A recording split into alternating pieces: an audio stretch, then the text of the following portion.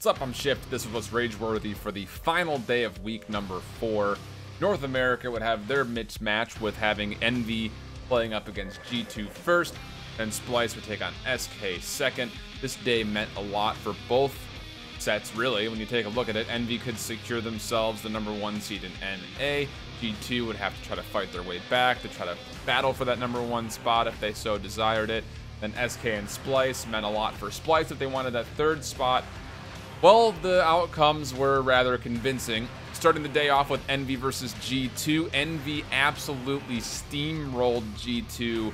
It was a 4-2, 4-0, 4-2.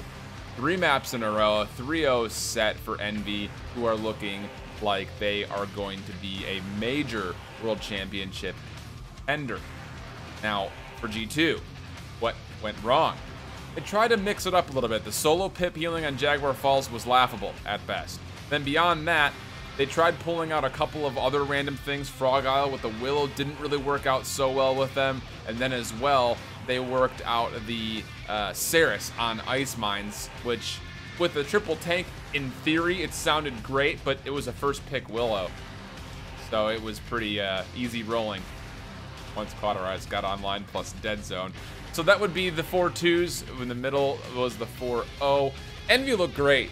They absolutely do. They're making everything work out for the front line. It doesn't matter what it is that they're playing. But beyond that, the damage dealers really, again, that synergy between Rock Monkey and Random Noob has really looked top notch.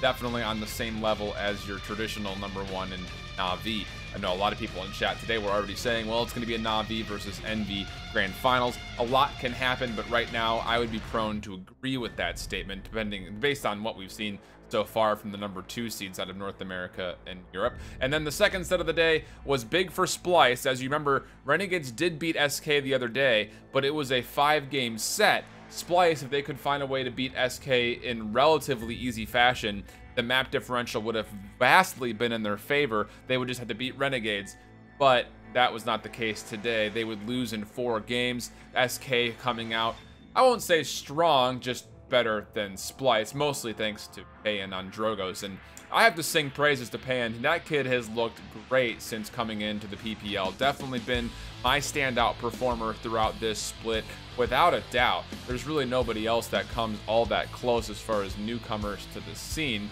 And then as you take a look at Splyce, Ricotta looked good, but he was getting really overly aggressive, especially on that Bright Marsh game when he was playing Cassie. A lot of times he was just overextended. And the Torvald that was picked up was holding on to his shield way too long.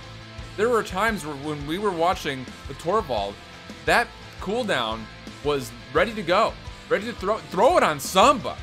Like, that survivability is so huge. I don't think they really use the Torvald to the best of their ability. Also, shoutouts to Aspect for not dying all that often. He's really looked nice on the support. But this was essentially a bruising battle between 2 teams that just don't look like they're anywhere near the top 3 at this point in time. I wouldn't be surprised to see either of these teams, if not both of these teams, get upset by a PGS team, just based on the explosiveness that we've seen from some of the North American PGS teams, let alone some of the European PGS teams.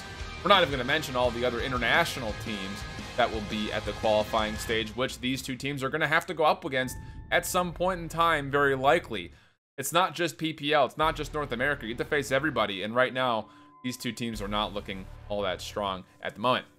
So as we go forward and we finish out the week, yes, G2, they are still going to pretty much lock in the #2 seed, but Envy definitively has locked in the #1 seed. Meanwhile, in Europe, you did see that switch between Fnatic and NIP for that 2nd, 3rd spot. Na'Vi, of course, sitting undefeated at the top. We've got 1 more week of gameplay. Bomb King should be back.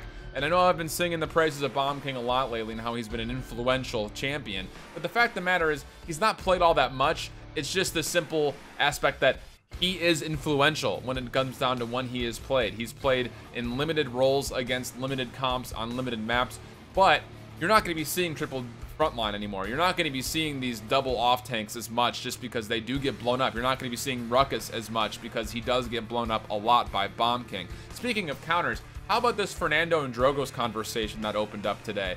Everyone's saying, especially that last draft from Splyce, first picking Canessa on Ascension Peak, which would allow SK to grab what you would assume be the Drogos Inara.